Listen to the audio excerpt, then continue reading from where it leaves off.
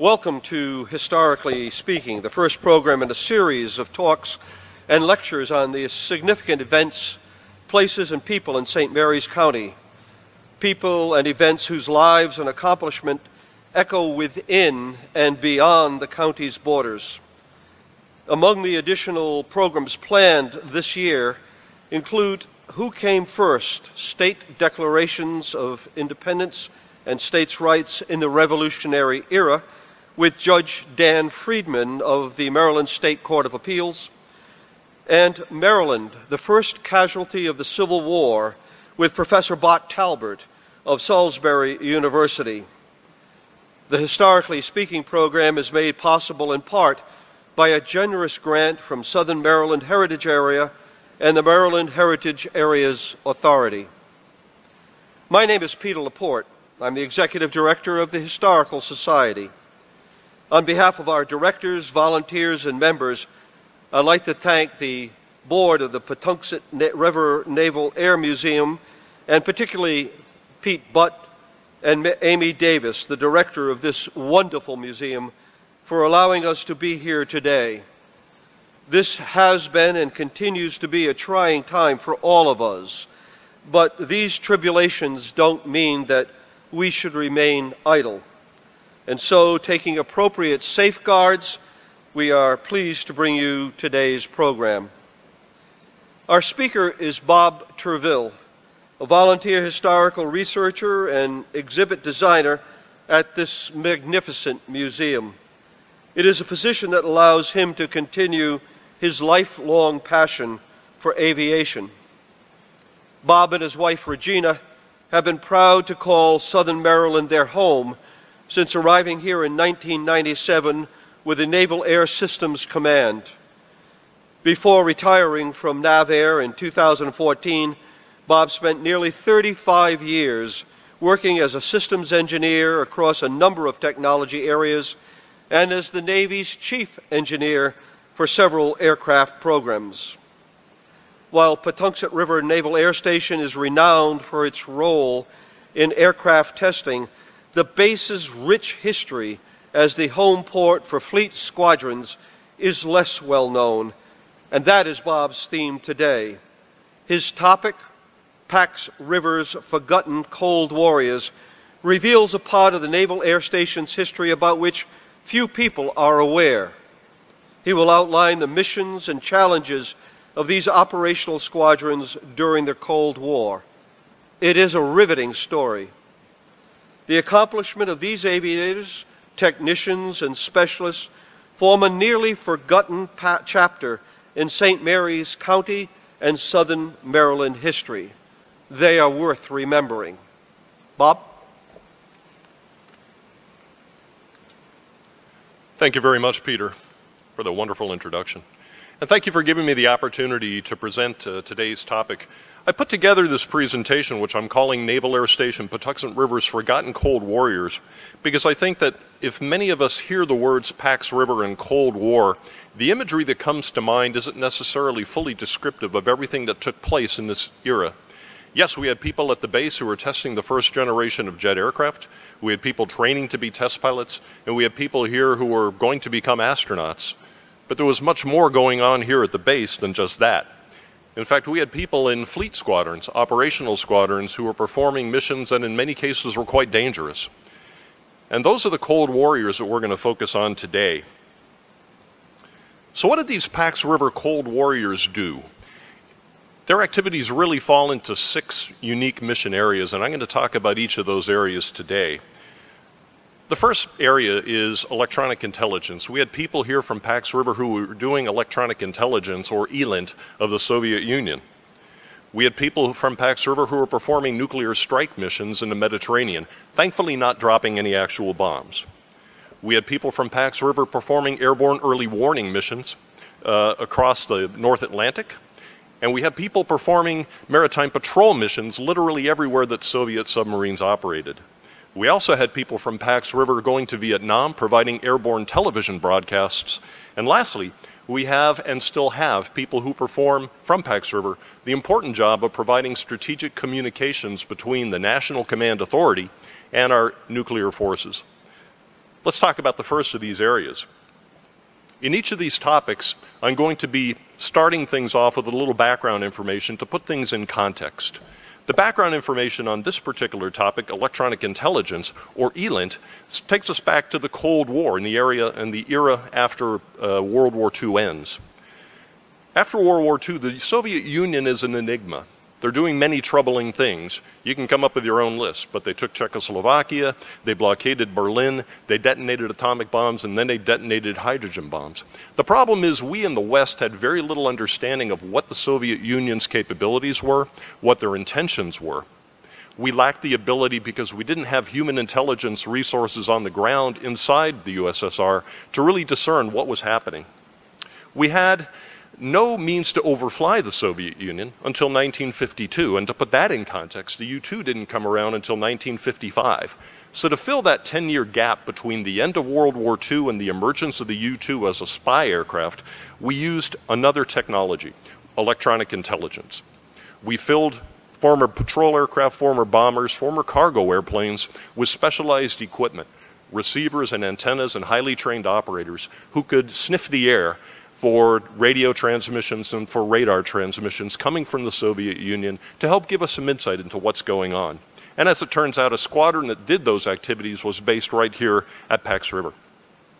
That squadron is VP-26. They flew the airplane you see on the screen for 2 years between 1948 and 1950.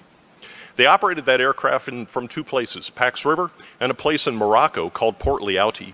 Port Liaoudi in this period of time was very sensitive, very austere. A lot of highly secure, classified Navy work took place at Port Liaoudi. In fact, in this period of time, the Navy didn't even acknowledge operating from Port Liaoudi, even though it's kind of hard to camouflage the fact that these big gray airplanes were flying in and out of there. But that was the Cold War. So at Pax River, what VP-26 did is they flew maritime patrol missions, just as you would expect a VP squadron to do. They did anti-submarine warfare training. But at Port Liaoudi in Morocco, the mission was very different. The detachment that was set up of VP-26 in Port Liaoudi deployed to bases in England and West Germany. And from those bases in England and West Germany, they patrolled the Baltic coast and the coast of the Adriatic and did this secret, highly covert electronic intelligence gathering work. Now, their aircraft in Morocco were configured very differently than the aircraft here at Pax River. The aircraft at Pax River were patrol aircraft. In Morocco, the aircraft were completely customized, filled with electronic intelligence gathering equipment and naval intelligence personnel. There was a cover story. They were said to be doing embassy duties. They were said to be delivering cargo and mail and so on. The Soviets didn't buy that. They knew what was really going on as these airplanes are patrolling around their coastline. Everything works well until one Saturday morning in April of 1950 when an airplane takes off out of Wiesbaden, Germany, and doesn't come back. That aircraft is the one you see on the screen here. It's the Turbulent Turtle. There was an intensive search that VP-26 and some other aircraft took part in that the Soviets did their best to hamper. Eventually, bullet-riddled wreckage was found in the sea. We learned the truth about what happened to the Turbulent Turtle from Sweden, which had provided the U.S. very secretly with air-to-ground radio transmissions that they had recorded that showed that 4 of these Lavochkin 11 propeller-driven fighters had shot down the Turbulent Turtle near Latvia in international waters. That was the first U.S. aircraft shot down by the Soviets outside a war zone during the Cold War. Unfortunately, it was not the last. And oh, by the way, the 10 people on board, we don't really know what happened to them. There's been a lot of rumors over the years that they were interned by the Soviets, that some of them were kept captive, and some of them may have been executed. Nobody knows, or if somebody knows, it's never been revealed to us. But after the shoot-down, what happens is the Navy decides we're not going to operate in the Baltic anymore. And so they shut down the Baltic intelligence gathering operations for 2 years. They disestablished VP-26's Morocco detachment, and VP-26 gets out of the ELINT business entirely, and now they're a pure patrol squadron. In fact, they change airplanes. They go from the PB-4Y aircraft that we showed you earlier to this aircraft you're seeing right now, the P-2V. But ELINT has to take place. It's got to go on. And so just a few months after the shoot-down, the Navy forms a brand new covert unit out of Morocco called the Naval Air Activities Port Liaoudi Patrol Unit, which thankfully has an easy acronym, NPU. NPU used the airplanes that VP-26 formerly operated. Why am I talking about this?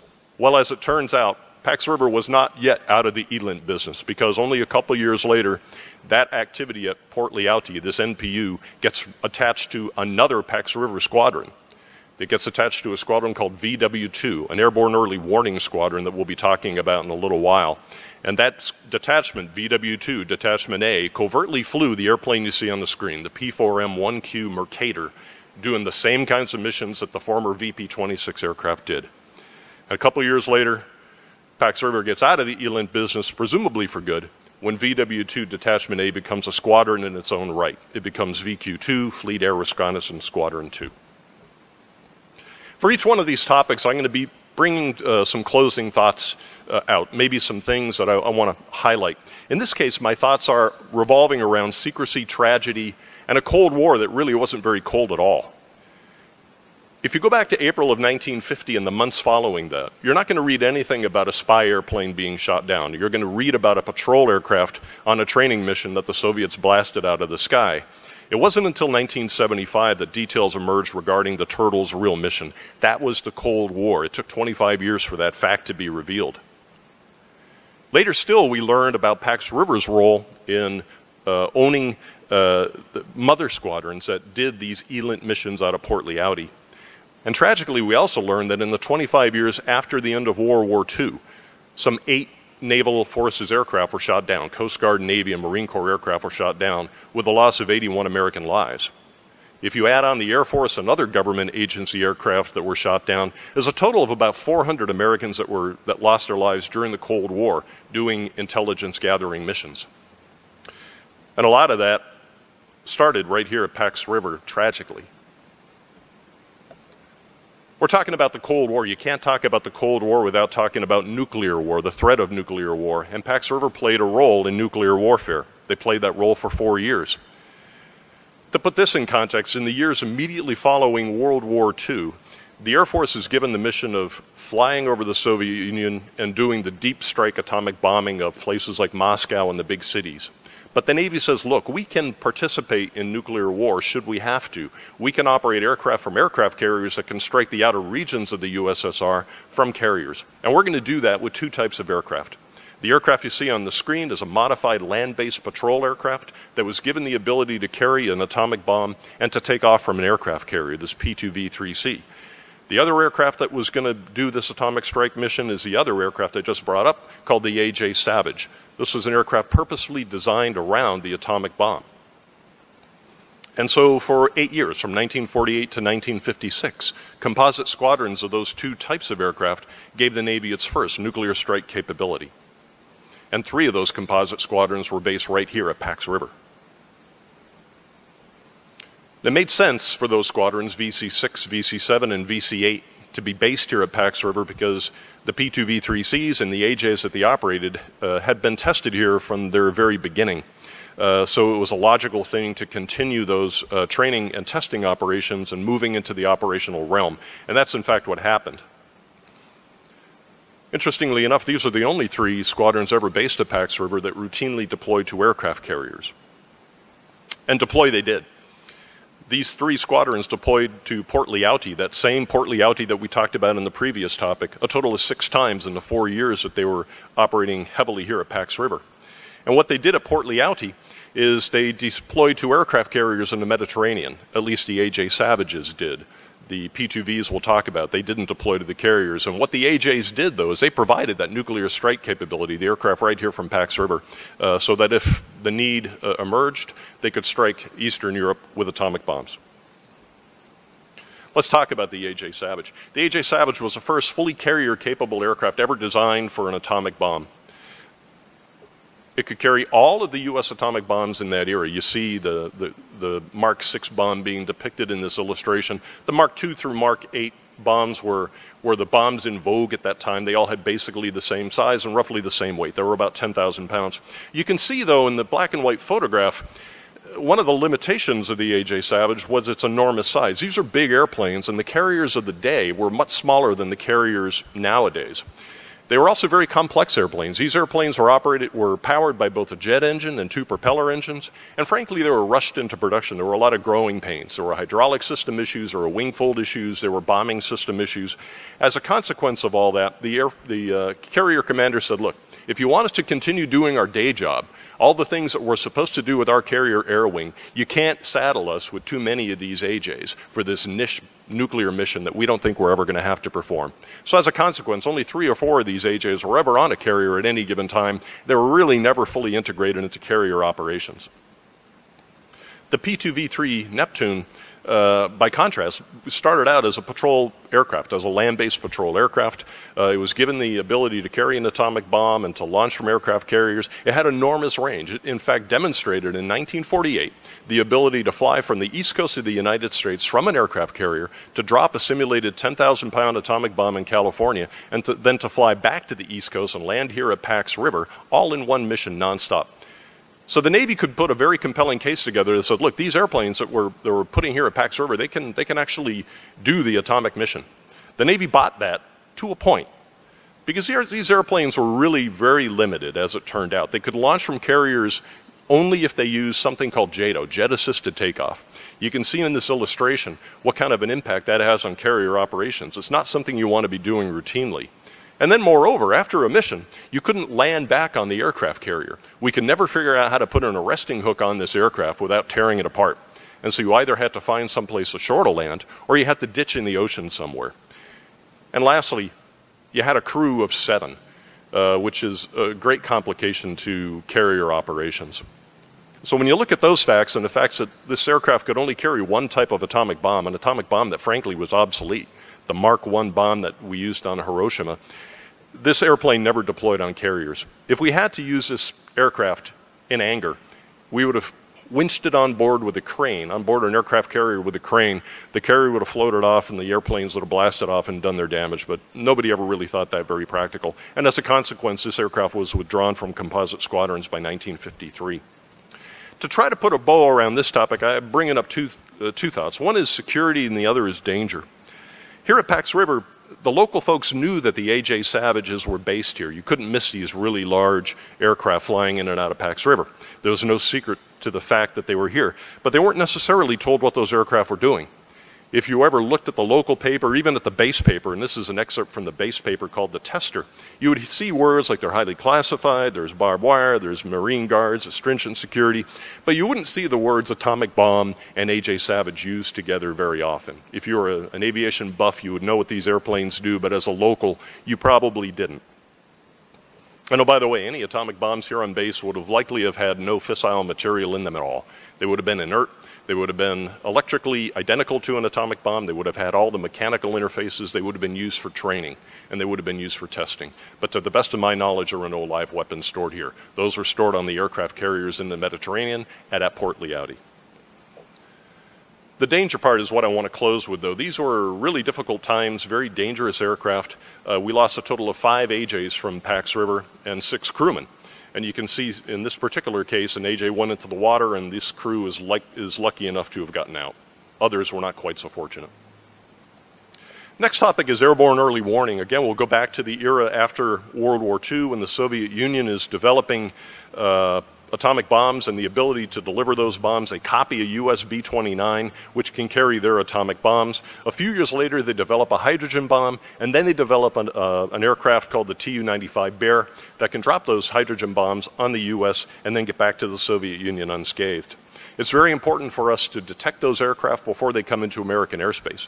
The Navy does its part by putting land-based AEW aircraft, deploying those aircraft in a way that will hopefully do that job.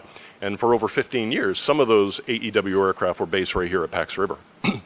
Pax River's first AEW aircraft are the ones you see here.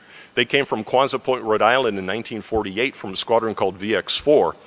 And that squadron had experimentally modified some B-17s and Lockheed Constellations with the first generation of AEW radars. You can see the radomes for those, the antennas for the AEW radar circled on the screen.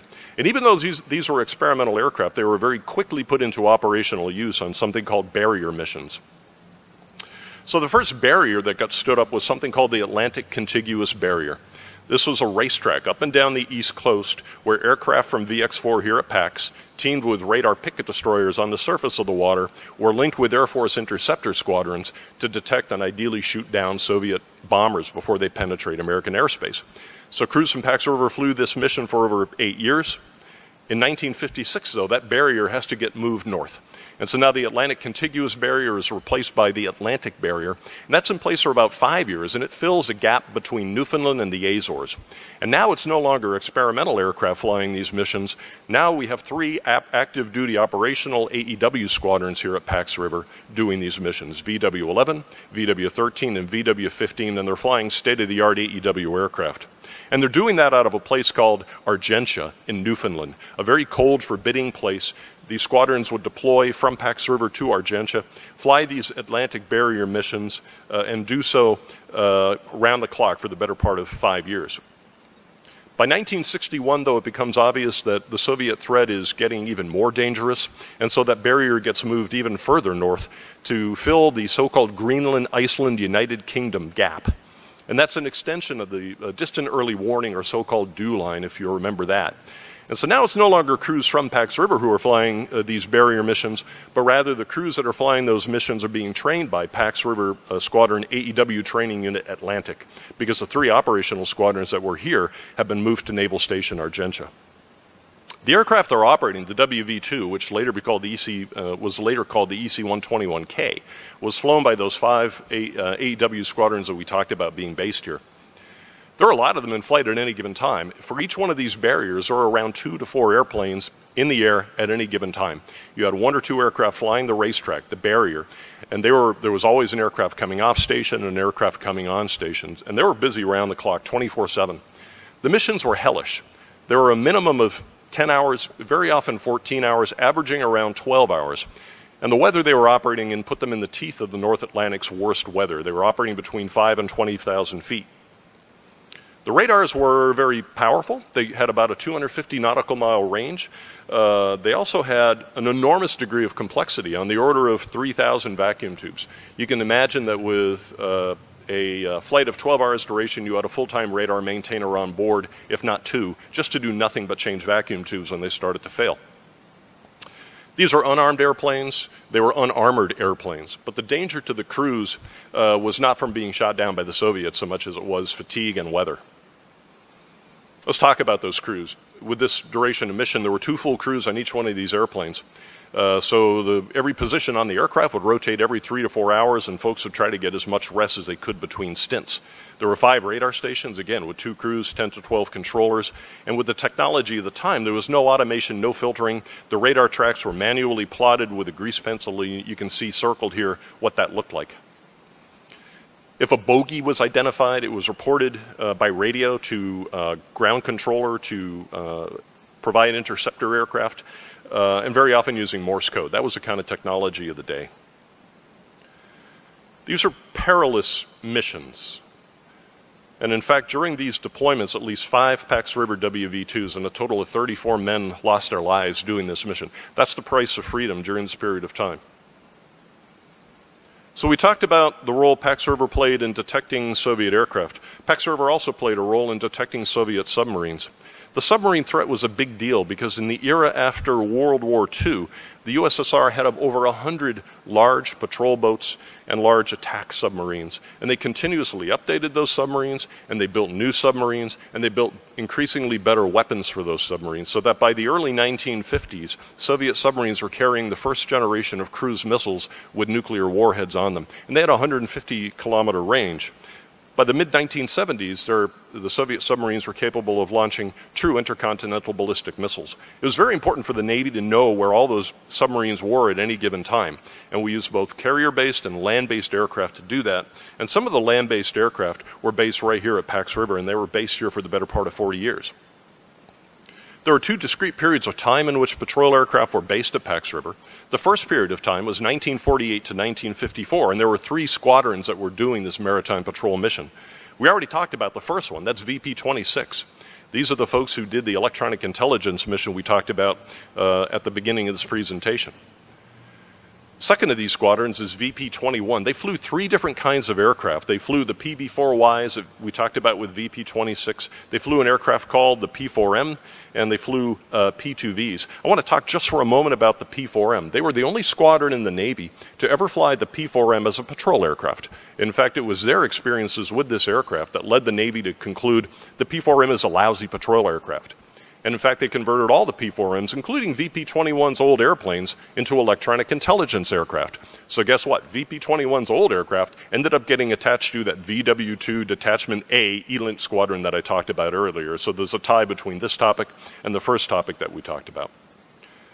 The last of the three squadrons that were here between 1948 and 1954 is VP-24.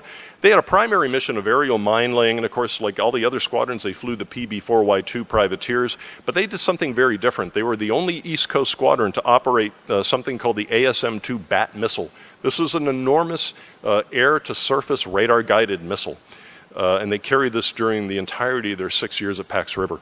And then when the squadron came back to Pax River, they, as an homage to this period of time, they had a little bat logo painted on their tail. So if we fast forward 7 years, nothing's happening for patrol aviation here at Pax River. But when patrol aviation comes back to Pax River, it does so in a very big way. In fact, during the 1960s, Pax River is the most important patrol aircraft base on the East Coast. And there were a total of 5 deployable active duty squadrons based here. The first of these is VP-8.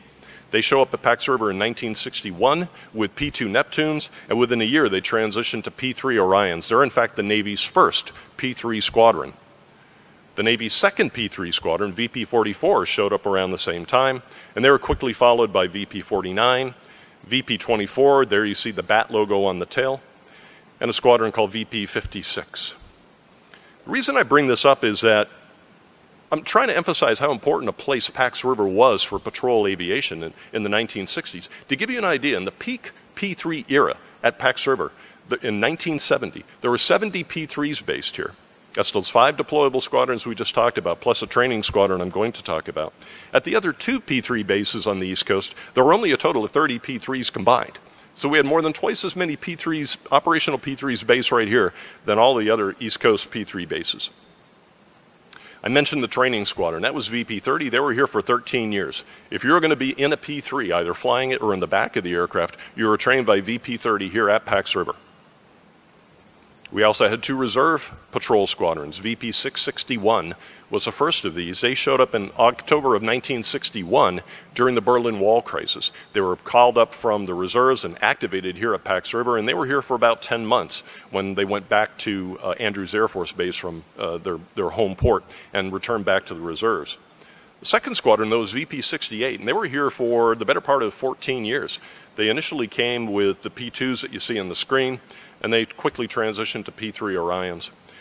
In fact, they only left Pax River in 1985 because the V-22 test program was starting up here. So all these squadrons do what patrol squadrons always do, which is deploy. You can see some of the places that they deployed ticked off with stars on this map. So these 8 squadrons made a total of 42 deployments of 6 months duration or so. And that's what they do. And in fact, 2 of the squadrons here at Pax River deployed to Vietnam.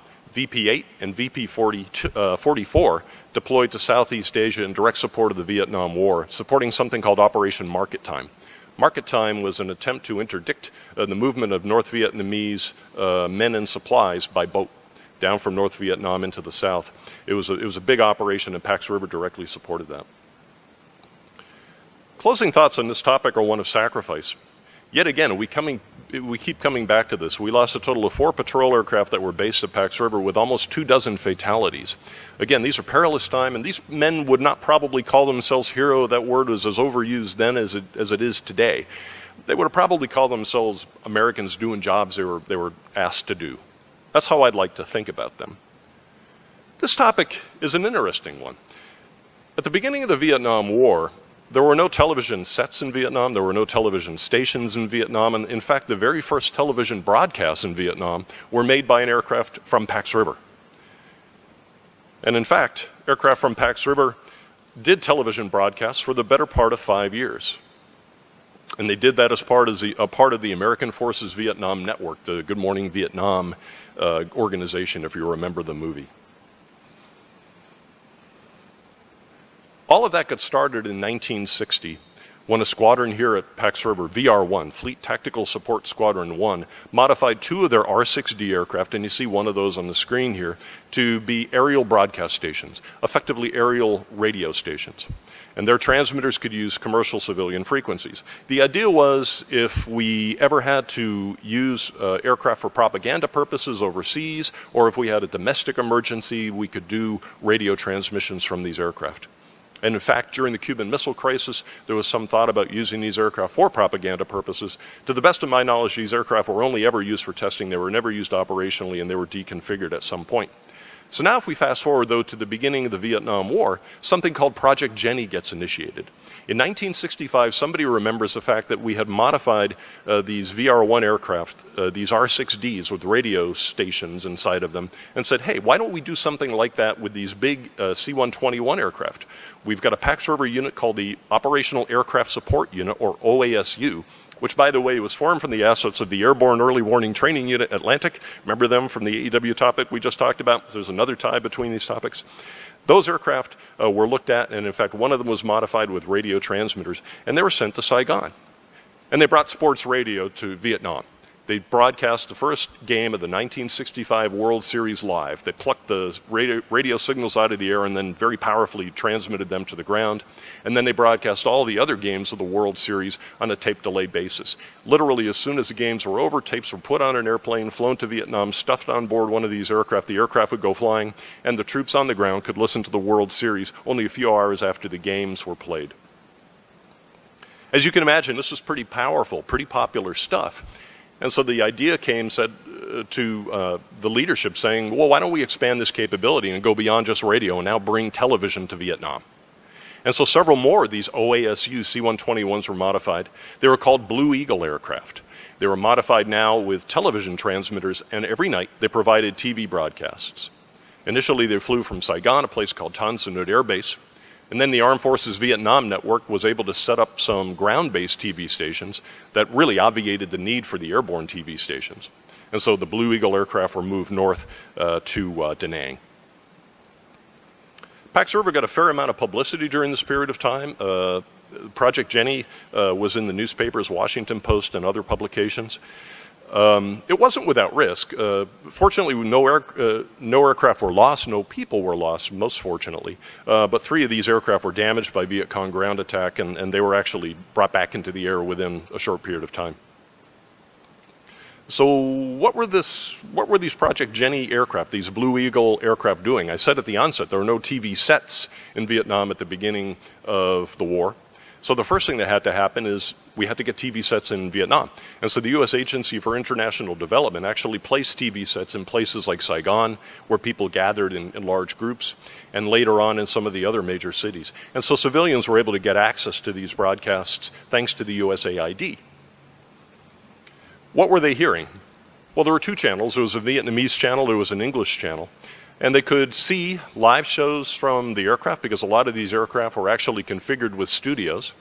But more often, on the Vietnamese channel, they were getting locally produced content. It could be a political speech from Saigon that was being relayed, or a tape of those speeches. There were cooking shows in the Vietnamese language, those kinds of things.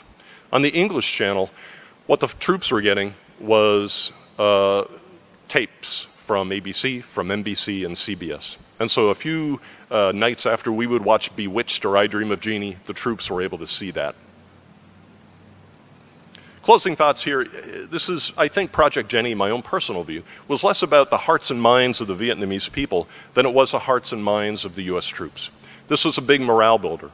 Vietnam War obviously was not a very popular war. It was even less popular for the folks who were in the jungle over there and trapped in a conflict that they didn't want any part of. Project Jenny helped make them feel a little bit closer to home. If it's hard to imagine today in an internet era what it was like in an era where you go to a place where there's not only no immediate access to the internet, but there's no television. Project Jenny filled that gap. Aircraft right here from Pax River, aircraft and crews right here from Pax River. The last topic is Pax River's role in strategic communications, and it starts in 1961 with something called Project Looking Glass. This is the Air Force putting modified C-135 transport aircraft in the air, filled with equipment and battle staffs acting as airborne command posts. They were flying 24/7 for a good number of years. Those aircraft were in the sky with one mission only. If we had to launch nuclear war, and the ability to direct the launching of the war was compromised because the ground-based control stations were destroyed, the Looking Glass aircraft could issue those orders. They could direct the ICBMs to launch, and they could direct the bombers to go do their business. The problem was these Looking Glass aircraft could not talk to the third leg of the triad. They could not talk to submerged ICBM submarines. The only way they could talk to the submarines is if the submarines surfaced. Submarines don't want to surface. You lose your stealthiness. So we had to fix that problem. And something called TACAMO, which we'll talk about, did exactly that, and it does that to this day. Turns out TACAMO aircraft have been based right here at Pax River since 1964, and that Looking Glass mission to talk to all three legs of the triad has been performed here since has been performed by aircraft here since 1998. So TACAMO got its start after the Cuban Missile Crisis, when this inability to talk to submerged nuclear submarines became a real problem. And the commander of the Naval Air Development Center up in Warminster, Pennsylvania, was told, you got to develop an airborne means to transmit presidential nuclear attack orders to these submarines while they're submerged. And they did that. The NADC developed a very low-frequency radio system. They put it on the aircraft you see on the screen. They tested it, and by 1963, it was obvious that it worked. They called their system TACAMO, which is an acronym for Take Charge and Move Out. This is literally the words that were scribbled on the orders that were given to NADC, and that's how urgent this project was. Very shortly after the testing had been completed on that C-121, the gear was taken out of that aircraft and put into a newer aircraft, the C-130 Hercules. You can see the EC-130 here in the photograph. And a year later, we had operational TACAMO contingents set up on the East Coast and on the West Coast.